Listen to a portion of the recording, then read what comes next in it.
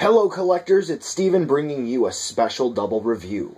Up on the review table today is the Soul of Chogokin King Joe and Soul of Chogokin King Joe Black, a repaint and slight resculpt of King Joe. They're articulated, made with die-cast parts, and can separate into their smaller spaceships. So that means these two are amazing figures, right? Well, let's take a look to see whether or not they're worth adding into your collection. If there's one thing Bandai nailed with these figures, it would be the looks. Simply outstanding with no issues whatsoever, maybe some nitpicking. As far as being a premium collectible, these look great. Add in the fact some parts are die-cast, and these feel like they're great quality too. First, the head region on both of them. Clear plastic parts make them look like real robots. It's so cool. The small detailing between the eyes is fantastic too. The chest, where the rainbow effect is stunning. Depending on how it catches the light, it's either powerful or dull.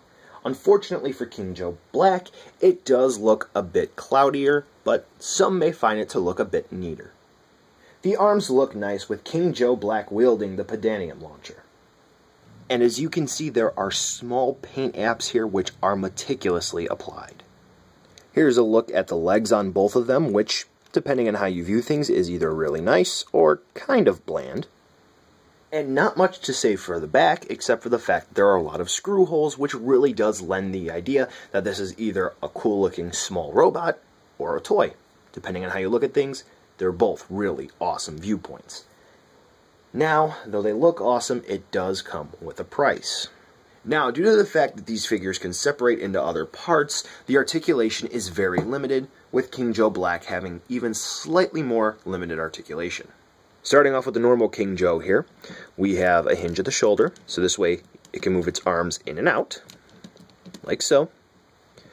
At the elbow, we have a ratcheting hinge, which is pretty cool, and as you saw there, it can swivel around a bit, actually a lot of it, so there's some expression there. Hands, wrists are on a swivel, since you can pop them out. Fingers are on swivels and hinges, so this way you can sort of get King Joe to hold a fist. Moving on down, we have the legs, and you can fiddle with them, so this way you can get a bit more range of articulation, but essentially you have a swivel hinge combo here, so this way you can move King Joe's hips around a bit. And what I mean by finagle it is you can pull this back part up, but doesn't look too right. Knees, hinge, which ratchets, pretty cool. And ankles are ball joints, so that's pretty cool. Swiveling around like that.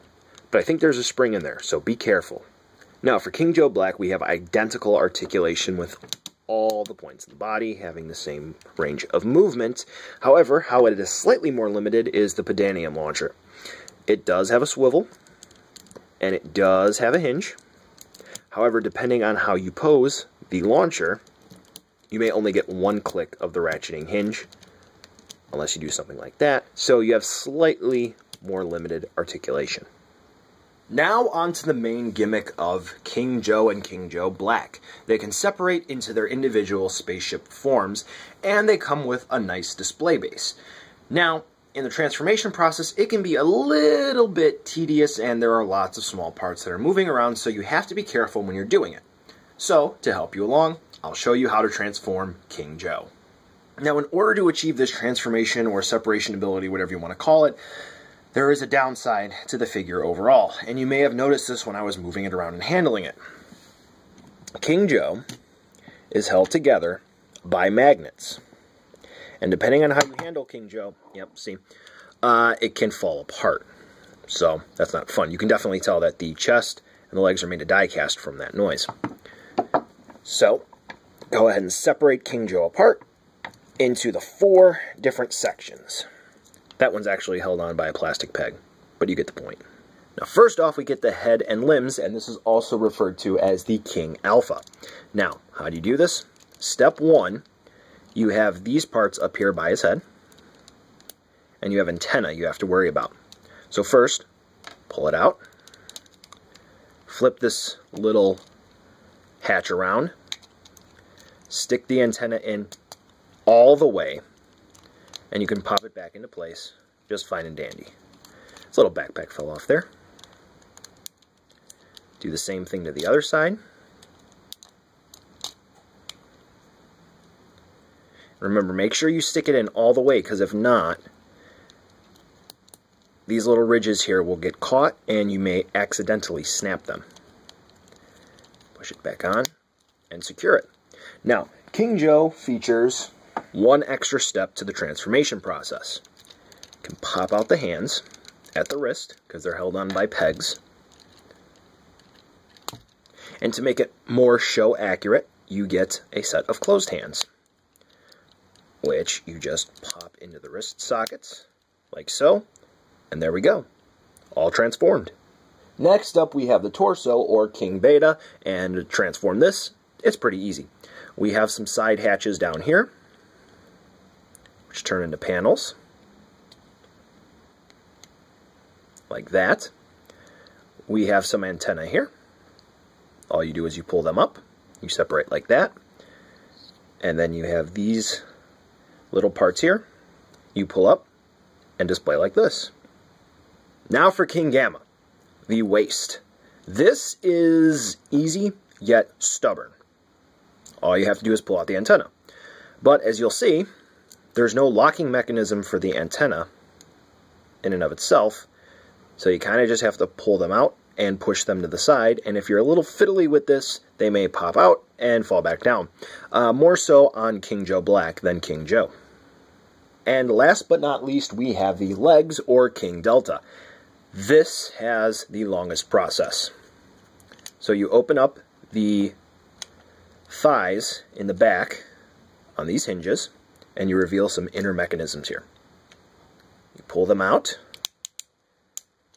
push King Joe's leg up like this at the knee, spin around, lock them back into place, twist the foot, so this way the foot is out to the side. Oh, forgot, got to make sure it's pushed in all the way. Close. Repeat for other side. Now you're almost done. You may know that this part has some antenna to it, and it's easy to pull those out. You have these little divots there, which you just pull them out, spin them around, pop them into place. Now, I know what some of you might be thinking, wow, that looks like a really iffy connection with small plastic parts held on by springs. And now you're done with the transformation, but if you are worried that you may break one of those pieces, or the springs, in both King Joe and King Joe Black, you get replacement parts. So go ahead, ham-hand it if you want. You have a backup. Now before I go on explaining the rest of the goodies these two come with, I want to call attention to this little booklet that King Joe comes with. King Joe Black does come with something similar, but it's not as interesting. It's just strictly instructions on how to use King Joe Black. Now you see, the Soul of Chogokin King Joe was actually released as a 40th anniversary item for Ultra 7. So this little booklet that King Joe comes with is just a little, I guess you could say, throwback to Ultra 7, the series, and King Joe itself. So you can see here, I'm just taking some time to go over it. Some concept art and whatnot there, some behind-the-scenes stuff. I'll look at some of the older toys and vinyls and whatnot released to celebrate King Joe and Ultra 7. And then finally we get to instructions, in which I pretty much cover everything in the review. So not much to worry about here. So now continuing on with the individual spaceships, you get this display stand.